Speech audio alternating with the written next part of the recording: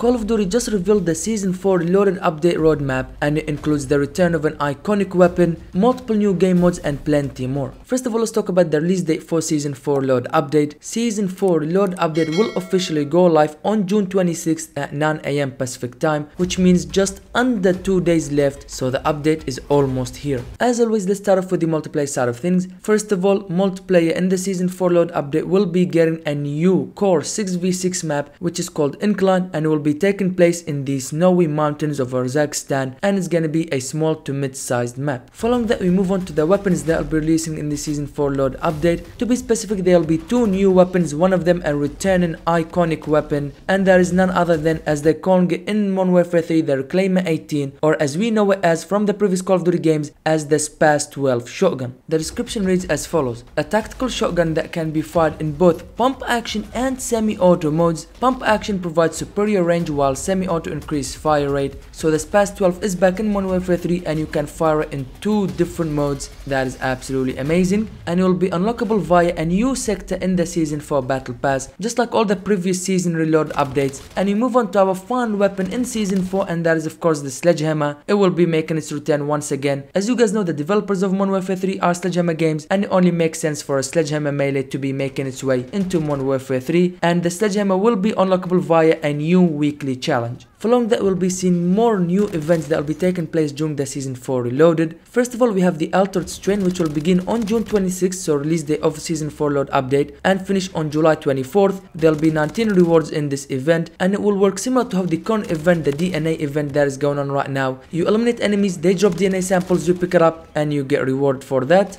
Our second event is called Retro Warfare and will begin on June 26th and finish on July 3rd. Now we will talk about what this event is all about later on the video. There is some cool stuff happening with this event. The Retro Warfare event will include 10 rewards. Our third event is called Vacation Squad. It will begin on July 3rd and finish on July 10th, and it will include 7 rewards. And finally, we have the return of Vortex Death's Grip, which will begin on July 10th and finish on July 28th. This event will also include 10 rewards. Moving on, next up we have multiple brand new game modes that will be making their way into multiplayer. First of all, we have a new game mode called Mutation Mode, which is part of the new Altered Strain event that we just mentioned a couple seconds ago. The new Mutation game mode pits one team of humans against a frightened selection of mutants across a mosh pit of familiar game modes. So basically 2 teams, 1 humans, 1 gonna be mutants or zombies, and once the match begins, both teams must defeat the opposing side in a variety of tactical or grotesque ways. Teams switch sides at halftime, humans become mutants and mutants become humans, and of course the team with the highest score at the end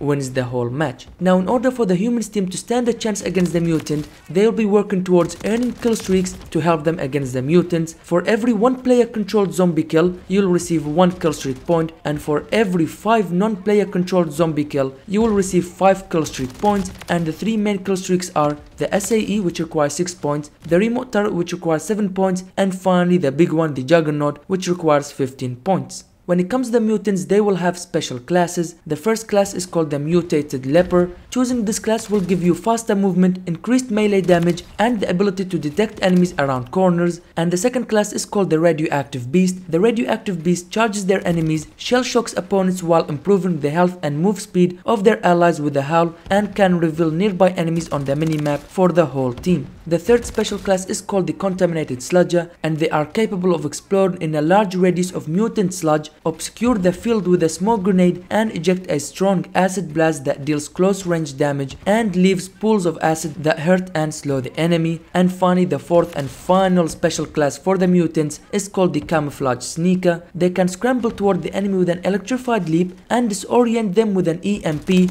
and during critical maneuvers you can activate your cloak to become partially invisible for a brief time. We move on to our second game mode, and it is called Havoc. Now if you've played last year's Modern Warfare 2, then you all should know about Havoc. It's basically your normal 6v6 game mode, but with a twist. Every time a team reaches a multiple of 12, so that means 12 kills, 24 kills, 36 kills, and finally 48 kills, a new modifier will be implemented into the match, changing how the match plays, and basically no 2 Havoc matches will ever be the same. And if I say so myself, this is definitely a very awesome mode to be returning. Next up we have of course headshots only, and just as the name suggests, you can only eliminate a player via a headshot. Continuing with multiplayer, we have a new playlist modifier called the Bit Party, and to be honest with you guys, I think this might might be my favorite addition into Modern Warfare 3 so far. This thing is straight out of the 80s, okay? It turns your game, it turns Modern Warfare 3 into a 8-bit game. It is absolutely ridiculous, okay? In a good way, that is. In this playlist modifier, every time you eliminate an enemy, it will inflate your own operator's head with expansion head size of small, medium and large. However, if you get eliminated, your operator's head will reset back to small.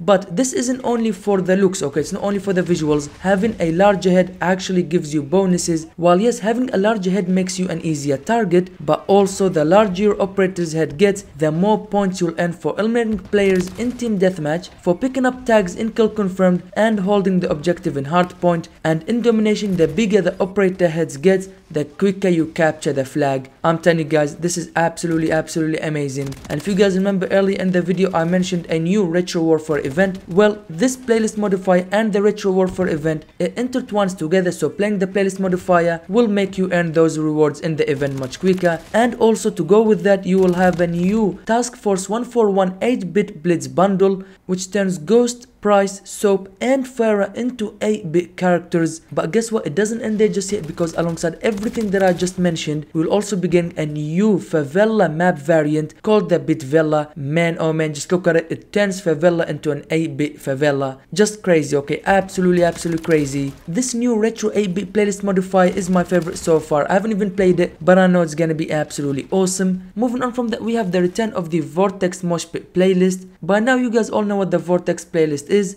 Alongside that, we'll also begin a new Das Gross map variant of Das House. And to conclude with the multiplayer side of things for the Season 4 load update, we'll begin the return of the Get Higher Parkour limited time mode. Yes, it is back, bigger and much better than the previous one. The Get Higher mode will introduce a brand new map with longer and entertainingly more challenging course, with multiple secrets to discover, collectibles to find and traps more dangerous than the previous map. However, for those that manage to get higher and complete the map, you will be rewarded with 3 brand new weapon camos. When it comes to multiplayer, that will do it. Now let's move on to zombies, and to be honest with you guys, I don't even know what to tell you guys about zombies. In the whole of Season 4 update, you'll only be getting a new unstable rift for zombies, and that's it, nothing else. And to be honest with you guys, that is really disappointing. And with that being said, now let's move on to the Warzone side of content. First of all, we have a new point of interest update at the Pop-Off Power Plant. The DNA bomb has exploded at the Pop-Off Power Plant, destroying the whole area and opening new secrets, new tunnels, and completely changing the way you approach the new Pop-Off Power Plant point of interest. Moving on from that, we have new limited time game modes. We have the Mutation Resurgence quads and the Mutation Buyback quads. The description reads, with normal resurgence rules, this mode centers around dropping into the new vicinity of the newly destroyed Pop-Off Power Plant and gaining victory by any means necessary. However, keep in mind, both game modes, the Mutation Resurgence and the Mutation Buyback, will remove all tacticals and lethals from ground loot,